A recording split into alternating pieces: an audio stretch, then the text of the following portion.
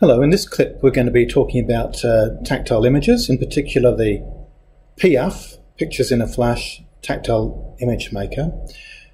This is essentially a heating mechanism. We have an input through here, paper slides through the heating bar and out the other side.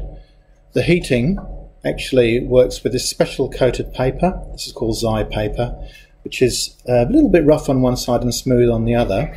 And it's coated with a chemical that actually raises up when heat is applied to it. If I was to paint black paint on this and put it through, it would get completely raised.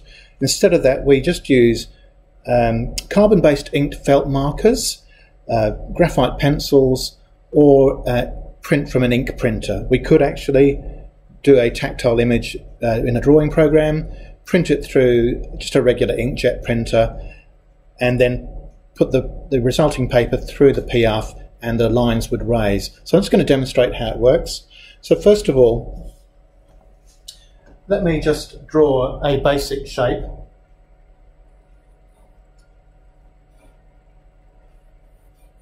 This is just in pencil. Now it's very rough. So this is just a rectangle. I can't feel it at the moment because I've just drawn it in pencil. But I put it through the PIAF. The heating element, as you can see, heats up, and then as we come out the other side,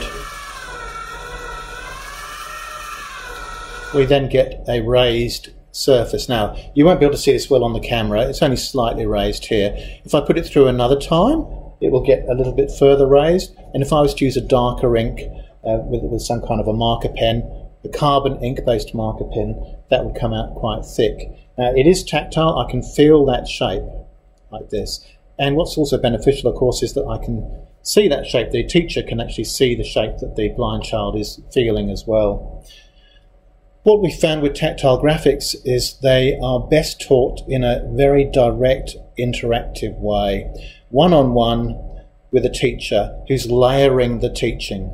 So it's no sense to draw a complex or print a complex diagram in an unlayered way. Much better to start with the components of tactiles, for example, rectangles or triangles and squares and so on, and then layer them in to get more and more complex shapes. So once a blind child has understood the concept of a rectangle, that two edges are actually longer than two others, and so they can differentiate by feel the difference in distance between these various corners, then we can start to talk about other shapes layered on top of that. For example, we might put squares within the rectangle.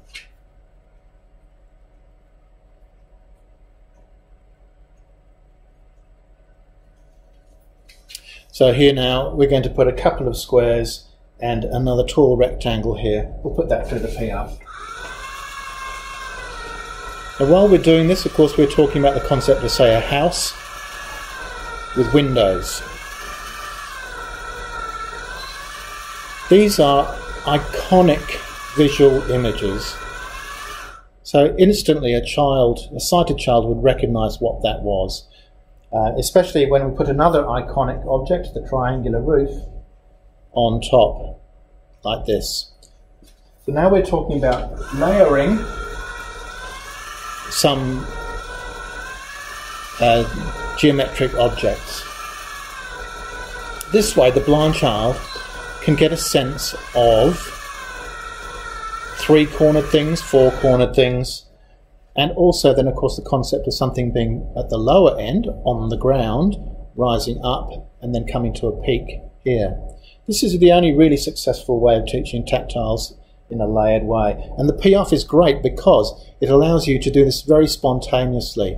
You can add things in. You can even get the blind child to start shading, for example, within an area.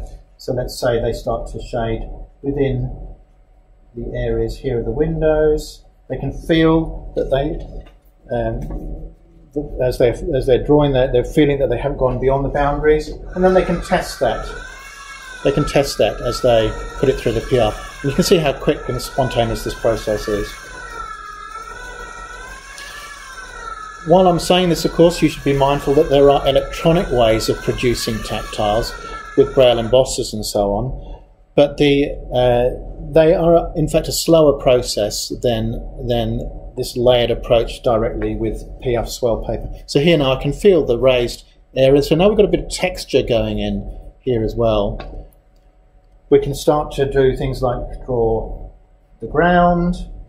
Maybe then we can even start to do things like clouds, irregular objects. And these spatial concepts, of course, are crucial to the learning of up, down, irregular shapes, regular shapes, and so on.